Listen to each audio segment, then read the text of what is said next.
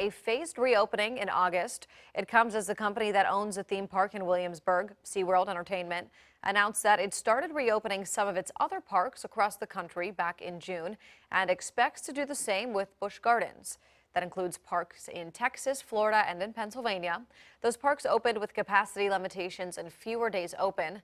Last month, Busch Gardens said it would stay closed because Virginia's Phase 3 guidelines limited attendance to only 1,000 people.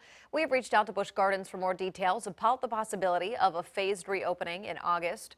We'll be sure to let you know what they say.